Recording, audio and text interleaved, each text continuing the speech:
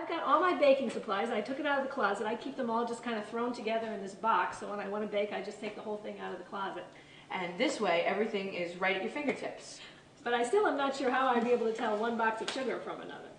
If you're just going to have these two types of sugar, you might want to put a rubber band on the brown sugar, and that's how you're going to distinguish that this is the brown, and then the white doesn't have a rubber band on it. You can also make a label, a large print label. Some people may write it right on the box, but sometimes that's overpowered by the other things that's written on it, so you might want to make a label, and then you can attach it very simply by using a rubber band.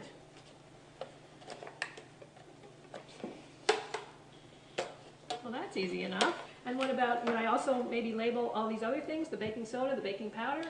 Well, you could actually mark these, again, with a handwritten label, or you could put a big P on top of this container for baking powder, or some people will be able to differentiate it by the shape.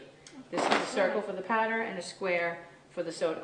Placing these items into a tray, it just makes it easier. The tray has a boundary and things won't go to different sides of the counter, and you'll spend less time looking for things and more time making what you're here to make.